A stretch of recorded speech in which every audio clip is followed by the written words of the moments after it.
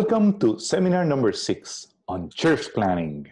My name is Irfan Velasquez, and I'm an archaeologist and the president of the Inter-American Adventist Theological Seminary. We're going to be discussing on developing a purpose-driven model for youth ministry in the local church. What we want to accomplish? We want to see how to make a plan for a yearly model and then implement the key AYM objectives with these 4 New Testament dynamic areas: grace and discipleship, community, service, and worship. What is our primary focus? Is Jesus and his method. What we want to do is to align these plans that we want in the local church with the ones that we have in the conference, the union, and the division. So it's going to be fun because we want to make this work. Not only mottos and different graphics that we can see, we want to make it happen. Reaching up, reaching out, and reaching in. Remember, our model is Jesus. Following Jesus' purpose is a sustaining yearly model that must be based in him. And his method is the best. You have to realize that Jesus had a mission. He did not came just to stroll through the streets of Judea. He came with a purpose, and it was practical. And we need that you, as youth leaders, you have the same sense of urgency that you are up to something. There's a mission that Jesus wants you to do as he had his own mission. Of course, you have to have that connection with heaven. You cannot depend on yourselves. You must depend in the Almighty. And of course, as the Christians in Pentecost, you must be filled with the Holy Spirit. We have challenges, of course. Many times we run out of gas because we don't know what to do after April or May. But here you can have some tools to make sure that you can have enough fuel for the rest of the year. And remember, I'm going to present only suggestions to your own. These are just models that we want to share with you. And remember, those guidelines are guidelines, not laws. I will suggest that you begin with a SWOT analysis. There are different types of analysis or inventories, but in this SWOT, you have strengths, weaknesses, opportunities, and threats. In strengths, you want to know what is your youth group good at. You want to know their gifts, so have an inventory. How many financial resources do you have? If you have talented singers or writers or computer geeks, whatever you need or whatever you have. Then how about the opportunities? The opportunities are a school, perhaps a university close by, migrants are coming, who knows? How about the weaknesses? Assess that you perhaps have not a lot of support for the Pathfinders, or perhaps the internet signal is weak in your church location. So you must be aware of that. How about threats? Is the church located in a place that is dangerous at night? How about a financial recession in your country? So you have to be aware of those 4 areas before beginning.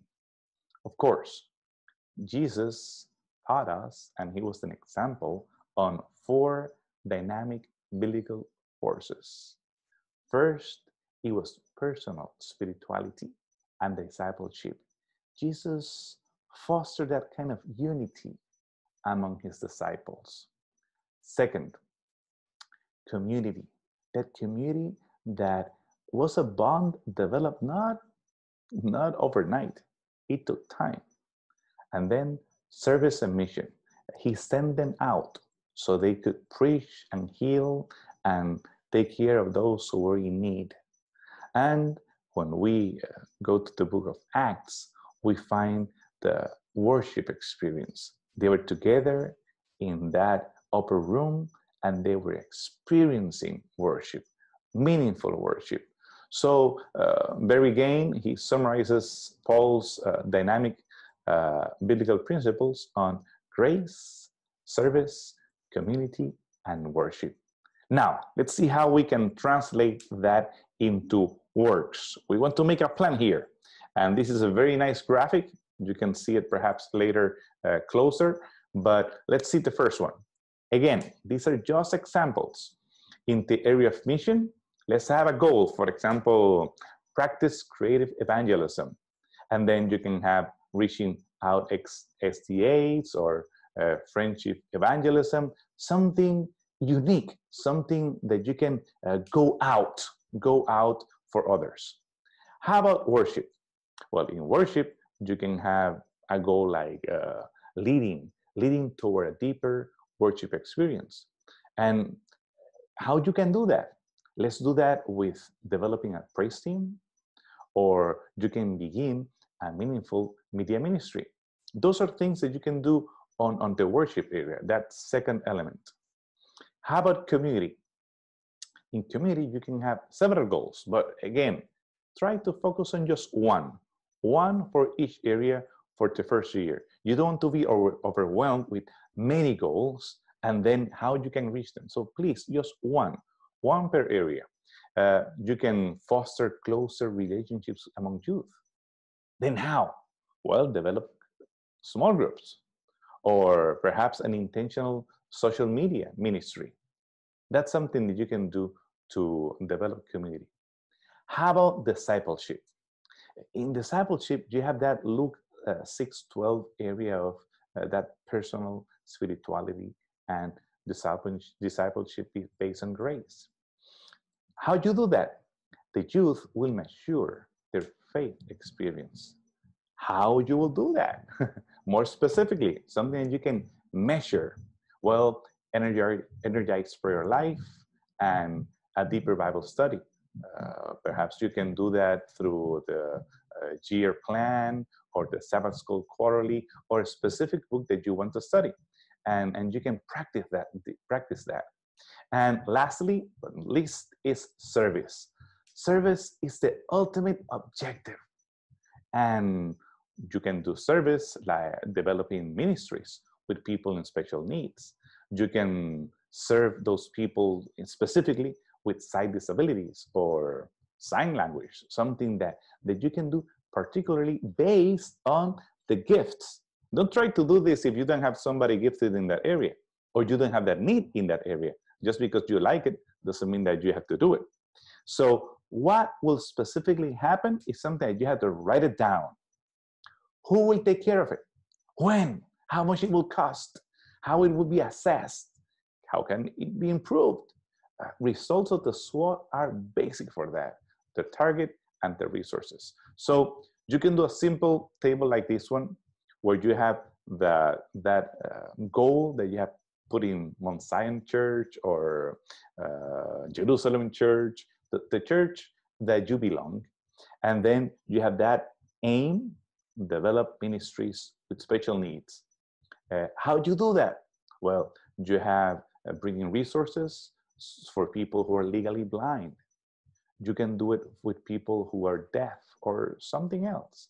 Then you have to align that with your own division or union or conference. What are the plans that these other entities have? Strategies, then bring books or find technology or what have you. Place dates, not only for the first month, for the whole year. And then you can revise those every trimester. Every trimester you can revise those. Who's responsible? Joe, Maria, Carlos, whoever. You must know how much that will cost. Don't go overboard, and you have to be aware of your limits. And then how you're going to assess the evaluation on that activity. So the meeting model, it's our weekly meetings. It's an event. It's important that our Fridays or Saturday afternoon, you can have an event with a specific target, non-Adventist, Adventists who are just nominal, and the committed Adventists that you should have something deep for them too. So in your target, you define the nature of your programming. What are the relevant themes? You assess that in your SWOT analysis. They are interested into superheroes or into sex, into school, into stewardship, who knows? Just make it attractive, engaging, and use a variety of methods, using, of course, technology and being purposeful. How do you do that? Well, try to be creative. And there are many ideas that we can share with you. Try to do it relationally based, not just dry, even though it's very professional, but it's dry. Make it something that is warm, that they can feel that they belong. They must be. I cannot emphasize this enough. As you see behind me, I am grounded on archaeology, so make it based on the Bible, practical Bible teaching, and involve others, and of course, prayer, prayer, prayer, beginning to end, prayer. Meetings are generally constructed around a theme. You can choose a theme for the first month, for January. It could be the book of Matthew. It could be justification by faith. It could be health. Just try to pick up a theme based on the needs. Remember, not on your on your gifts or your wants, based on the needs that they have. And of course, in what the Bible tells us that are important needs. Make a formal presentation. You can do a debate. You can do something that break out in small groups, or perhaps a musical meeting based on a theme. You can role play, or different groups can role play too, and then have discussions, a drama, worship and prayer. A short video presentation, not too long, but something that you can discuss afterwards. And why not? Zoom with another AY group or a leader that is elsewhere. And using technology, you can use Kahoot or several other tools that you can do certain creative ways of engaging the young people into studying the Bible. So these four biblical forces, let's see how we see them in another way. We can see them going up. For the love of Christ compels us, this personal spirituality. We can see it reaching in. Everyone shall know that you are my disciples if you love one another, community, coming in. Then reaching out, service as mission, the gospel to all the world in my generation. And then you can do it in personal evangelism, reclaim, and others. This is the picture, the big picture that we want to have in this reaching up, reaching in, and reaching out.